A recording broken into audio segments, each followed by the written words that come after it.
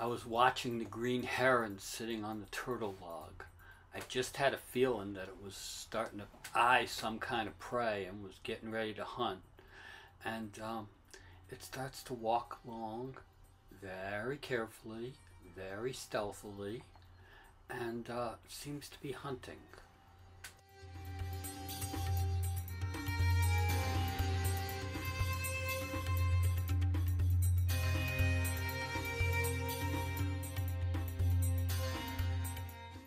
In the background, you'll see a bullfrog tadpole breed.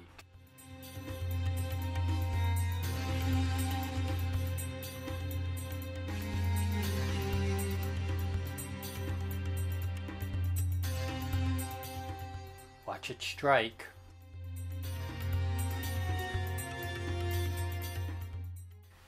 I think it's got a big sunfish. I'm not 100% sure, but you can see this fish pretty well. And it looks like a sunfish, a spotted one.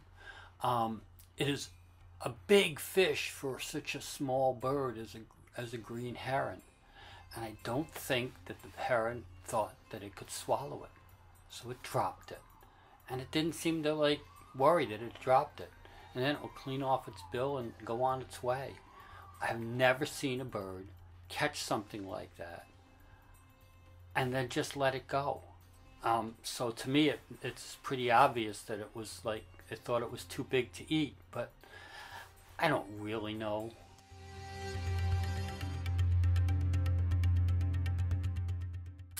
Now I'm going to give you some bonus coverage. The first one is the tadpole breaching in the behind the heron. And then you're going to get a good close-up, slow motion of the heron snatching the fish, holding on to it for a while, and then letting it drop off. The slow motion is in 25% of natural speed, so it takes quite a while to go through this process. But as you watch closely, you can see the bird kind of slowly start to shake it off of its bill, rather than doing the things that they normally do to secure it more fiercely and make sure it's dead. It just realized that this was not something to eat, and it just shakes it off and lets it go.